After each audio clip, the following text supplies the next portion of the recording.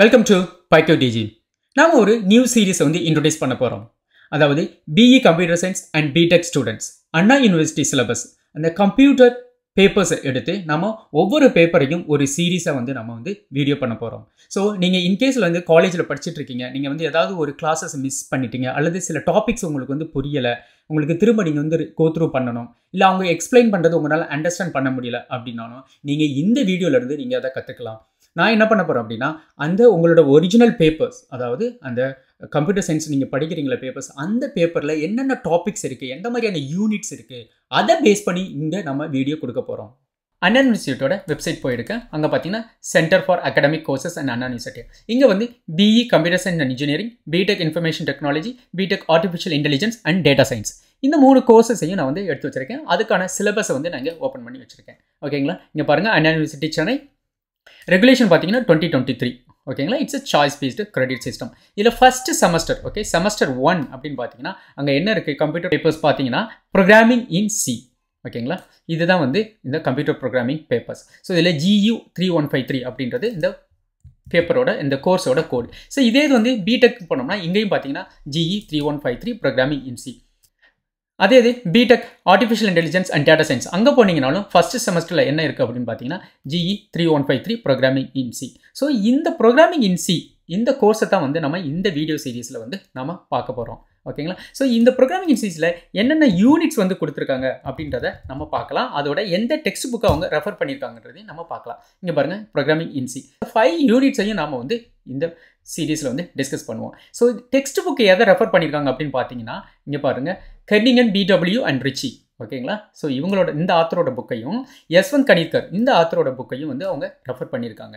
So நான் என்ன பண்ண போகிறேன் அப்படின்னா இந்த கர்னிகன், BW அண்ட் ரிச்சி இருக்காங்களே இவங்களோட புக்கை தான் வந்து நான் ரெஃபர் பண்ண போகிறேன். அந்த புக்கை ரெஃபர் பண்ணி அதை பேஸ் பண்ணி உங்களோட யூனிட்ஸ் எந்த மாதிரி கொடுத்துருக்காங்களோ அந்த யூனிட்ஸை வச்சு நான் உங்களுக்கு இந்த வீடியோ வந்து ப்ரெசென்ட் பண்ண போகிறேன். ஸோ ஃபர்ஸ்ட் யூனிட்ல என்ன இருக்குன்னு பார்த்துடலாம். ஸோ ஃபர்ஸ்ட் யூனிட்ல பார்த்தீங்கன்னா இன்ட்ரோடக்ஷன் டு ப்ரோக்ராமிங் பேராடிகம்ஸ்.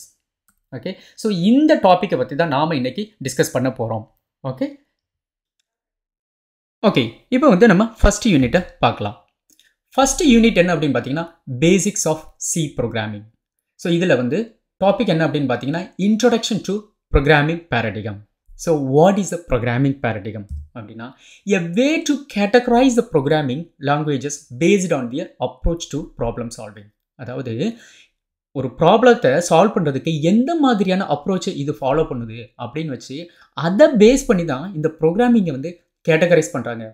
அது எந்த மாதிரியான ப்ரோக்ராமிங் லாங்குவேஜ் அப்படின்னு கேட்டகரைஸ் பண்ணுறதே based on the approach to solve the problem.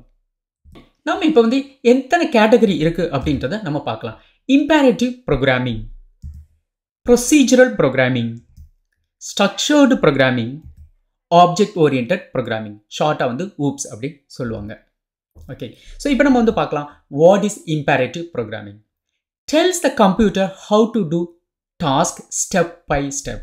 அதாவது ஒரு ப்ரோக்ராமர் வந்து எழுதியிருக்காரு, கோட் எழுதியிருக்காரு, ஒரு டாஸ்க் எழுதியிருக்காங்க, அதை வந்து நம்ம வந்து சொல்கிறோம் நீ ஸ்டெப் பை ஸ்டெப்பாக வந்து இதை வந்து பண்ணணும் அப்படின்னு சொல்லிட்டு நம்ம கொடுக்குறோம். ஓகே, ஸோ எந்த மாதிரி இந்த டாஸ்க்கை நீ கம்ப்ளீட் பண்ணணும் அப்படின்னு நம்ம ஸ்டெப் பை ஸ்டெப்பாக எழுதுகிறோம். ஸோ இதுதான் வந்து imperative programming language. C is an imperative language. ஏன்னா சி வந்து ஸ்டெப் பை ஸ்டெப்பாக தான் இருக்கும்.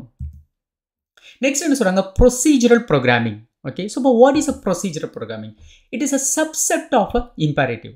ஓகே, நம்ம சொல்லியிருக்கலாம் இம்பேரேட்டிவ்னா என்ன இருக்கணும், ஒரு ஸ்டெப் பை ஸ்டெப்பாக இருக்கணும். அப்போ கன்சிடர் லைக் ப்ரொசீஜரும் அதுதானே. அப்போ ஒரு சப்செட், அந்த இம்பேரேட்டிவோட சப்செட் தான் வந்து எப்படின்னு பார்த்தீங்கன்னா இந்த procedural programming. It focuses on functions and procedures. So இங்கே என்ன அப்படின்னா ஃபங்க்ஷனும் அண்ட் ப்ரொசீஜரும், அதாவது ஒரு ஃபங்க்ஷன் எழுதுவோம், அதுக்குள்ளே like black of code எழுதுவோம்ல, so இந்த மாதிரி ஃபங்க்ஷன்ஸ் அண்ட் ப்ரொசீஜரை ஃபாலோ பண்ணுறது தான் பார்த்தீங்கன்னா இந்த procedural programming. Programs are divided into small units which can executed in a sequence. ஒரு ப்ராப்ளத்துக்கு நீங்கள் சொல்யூஷன் எழுதுறீங்க, அப்போ அந்த சொல்யூஷன் நம்ம என்ன பண்ணலாம் அப்படியே இது ஸ்மால் யூனிட் பை யூனிட்டாக லைக் ஸ்மாலாக நம்ம வந்து டிவைட் பண்ணலாம். ஓகேங்களா? ஸோ அந்த மாதிரி பண்ணுறதா வந்து இந்த procedural programming language. So C is a one of the procedural programming language. Next வந்து structured programming language. Emphasize the use of control flow statements like if, else, for, whiles to create a well-structured and readable codes. So எந்த programming language வந்து இந்த control flow statements like if else for while இந்த மாதிரியான control ஸ்டேட்மெண்ட்டை use பண்ணுதோ அந்த programming language பார்த்தீங்கன்னா it's called structured programming language.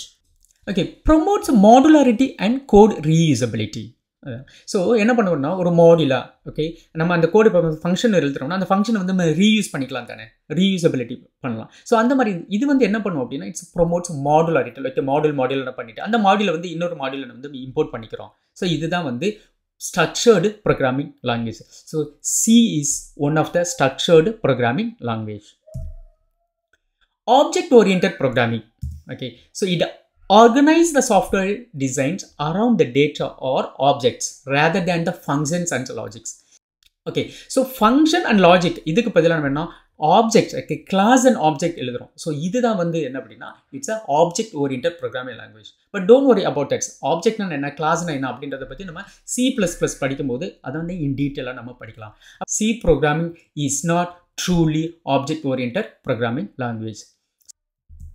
Okay, so C does not support the true ops. இந்த வீடியோவில் நம்ம வந்து இன்ட்ரோடக்ஷன் டு ப்ரோக்ராமிங் பேரடிகம் வந்து பார்த்துட்டோம். ஸோ நெக்ஸ்ட் வீடியோவில் நமக்கு அடுத்த டாபிக் என்ன இருக்குது அப்படின்னு பார்க்கலாம்னா structure of a C program. So இந்த ஸ்ட்ரக்சர் ஆஃப் C ப்ரோக்ராம் நம்ம நெக்ஸ்ட் வீடியோவில் பார்க்கலாம். தேங்க்ஸ் ஃபார் வாட்சிங். See you soon.